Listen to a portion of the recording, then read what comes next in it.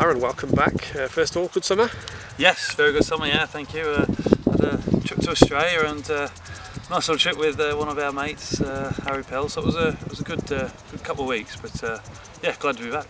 In terms of yourself, sporting a blue shirt rather than the red one this year. Yeah, a bit different. What's changed? A bit different. A few of the lads don't recognise me in this, but yeah, so obviously a few things, football has to come to an end at some stage, and with the injuries I've had, unfortunately, it's come a little bit earlier than what I would have liked, but I'm happy with that, and so now the manager has asked me to come on with the first team as first team coach, so which is great, but I'm obviously correlating that with my head of academy coach as well, so it's a good opportunity for me to work with the academy boys and work with the first team and try and bridge that gap like I was doing last season, but more official this year. How much did you enjoy that role last year? Because you did that thing, you went along to a lot of academy sessions, you got to see the progression route. How much are you looking forward to building on your work last season?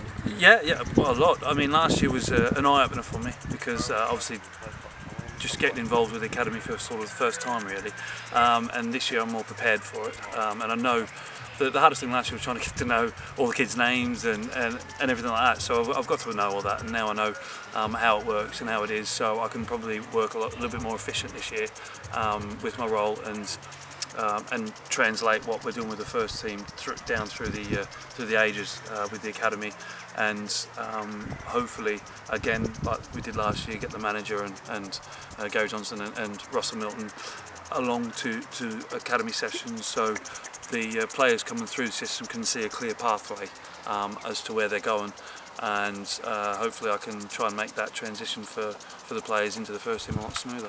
Big fan of what Antoine and Pete are doing in the academy, and I guess it's looking for the next George Lloyd, isn't it, to take that step up? Definitely. I mean, if you look at the lads last year, we had, like I say, George Lloyd come through. We had Matt Bauer, who's come through the academy. We had Will Dawes and even Ross Grimshaw towards the end on the bench for the first team. So there's been a few last year, but like I say, we can't rest on our laurels. And Anton and Pete have been doing a fantastic job.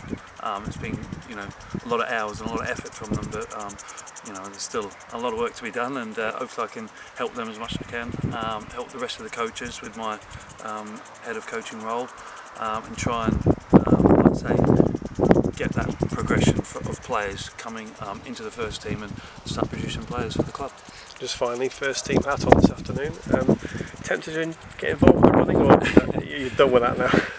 It's an awkward one because I always enjoyed doing pre-season with the boys, and that camaraderie that you build where everyone's in it together working hard and building your fitness up for the season, and I really enjoyed that. For me, there was no better feeling to be as fresh and as fit as you possibly can be right at the start of the season, having put that sort of 5-6 weeks worth of work in.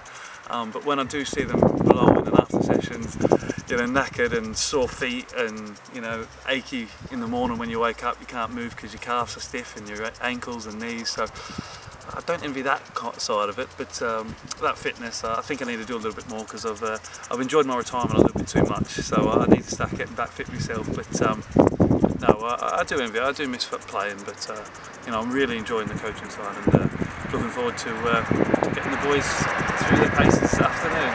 Cheers, Aaron. Good on you. Cheers. Well, Ryan, how is pre-season going? First of all, are you enjoying the first day and a half? Has it been hard work? Yeah, well, since yesterday we came in, picked our kit bags up and that sort of thing. Got to set up the grass. So far so good. It's been testing a few of the runs we've done and stuff like that, but all the lads have pulled through it pretty strongly and looking good. It's obviously a new look squad, but with new faces, how's the camaraderie going? Everybody kind of pulling each other through the session? Yeah, there's obviously a few new faces. There's a few lads who've been here last season, maybe the season before as well. So it's nice that everyone can sort of mix from day one and get to know each other day to day. It's good, yeah. In terms of yourself, obviously a month or so since you signed for the club, still excited about the season ahead and what you can hopefully achieve here? Yeah, I'm looking forward to it. We got a lot of games coming up in pre-season. Good chance to sort of get in the manager's plans and get your fitness right up to scratch, and we're looking ahead to the first game of the season on the 4th of August, so I'm sure everyone's ready to go really. just finally, you moved up to the area as well. How are you finding Cheltenham as a place to live and work? Yeah, well, I settled in yesterday and it seems like we're in a nice area, so I'm happy with that. And yes, well, the weather's really good, which helps as well, you know, to settle in. And what's the afternoon got in store for you? A bit more running or ball work? I think we're done with the running from this morning. We've done enough, to be fair. So hopefully some football, get some ball work into our legs and yeah, go from there. Brilliant. Good luck. Cheers, thank you.